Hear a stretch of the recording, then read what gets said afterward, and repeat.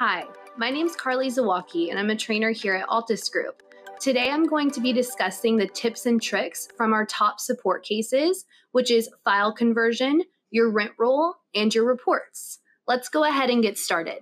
The first tip and trick I'm going to discuss is file conversion. Models created within a particular release are freely interchangeable among the service packs produced for that release. So for example, you can import any 11.8.1 models into 11.8 systems or 11.7.1 models into 11.7 systems. However, it is not possible to import models that are created by later systems and push them into prior systems. So an example here is I cannot import a 12.0 model into ARGUS version 11.8. If you send a model to someone and they are unable to open it, it could be due to a version difference. So the first trick I'm going to go through is how to convert your 12.0 files to a prior system or a prior version. So right now, I currently have ARGUS Enterprise 12.0 open, and I have a couple of properties within my property list here. Before I convert these files, I want to show you the error message that you would receive in ARGUS version 11.8 if you were trying to import a 12.0 file into that system.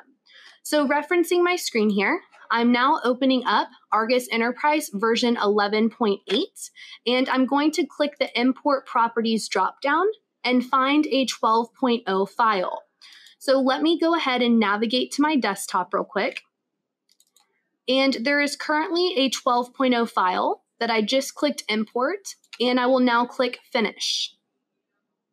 As this file is importing, you will notice it says 2 tasks, 1 failed, 1 remaining. Since the task failed, that is due to it being a 12.0 file and me not being able to push it into that prior system.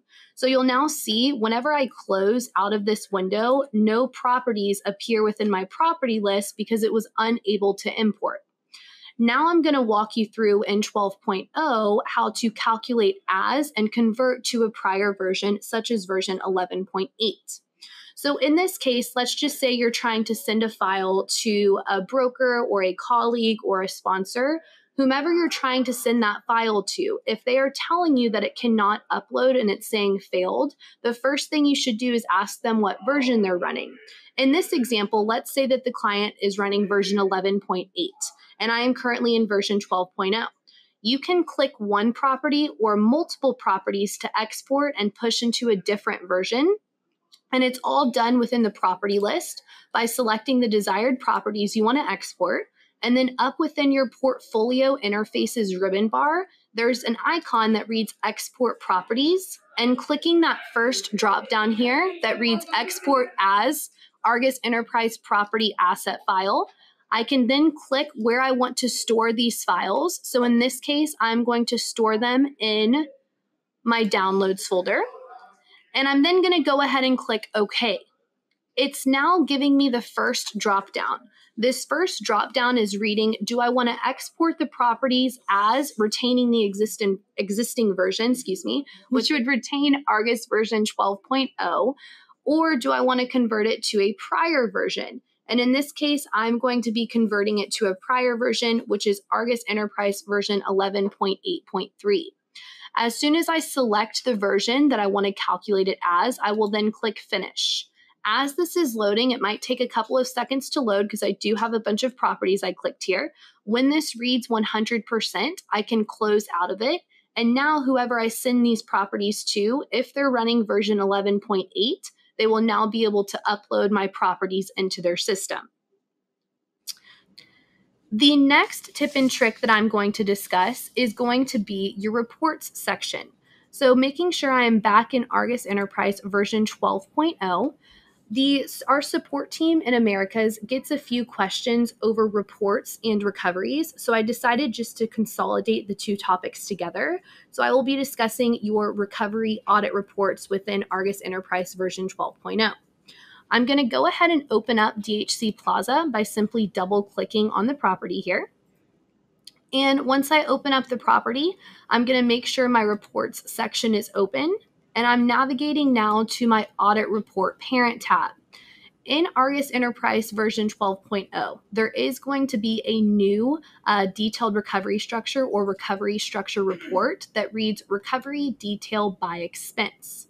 What this report is doing is it's showing you the amounts that you're being reimbursed per tenant from an individual expense. So in this case, if I wanted to see what I was being paid from Hargreaves Enterprise for insurance, I could click on insurance, and I now see in year one, I am receiving a total of $30,000 going towards insurance from Hargreaves Enterprise.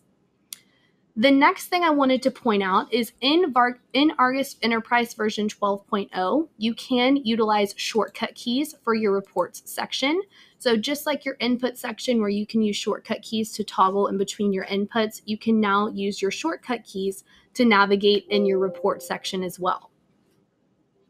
The last tip and trick I'm going to talk to you about is the rent roll. Our support team also gets a lot of calls regarding the rent roll, so I just wanted to discuss a few new features that are within the rent roll in ARGUS version 12.0.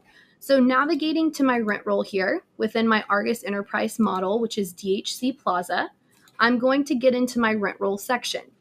The first thing you're going to notice within your rent roll is when you're in your rental income section, there is a new column that reads current rent. Your current rent field will be red if your current rent exceeds your market rent. So the current rent column will be a new feature. Another new feature is down at the bottom here, in this bottom bar down at the bottom, you will notice it shows you now your total market rent, total valuation rent, and total contracted rent. The next new feature within your ARGUS Enterprise rent roll in version 12.0 is going to be exporting your rent roll to Excel. So in my grid navigation bar up at the top, if I were to click export to rent roll, it's going to take my entire rent roll within my DHC Plaza and push and extract that information into Excel. So now it opens up an Excel document where I can see everything that is within that model is currently now pushed into Excel. Thanks for listening to this month's tips and tricks video. I look forward to seeing you next month.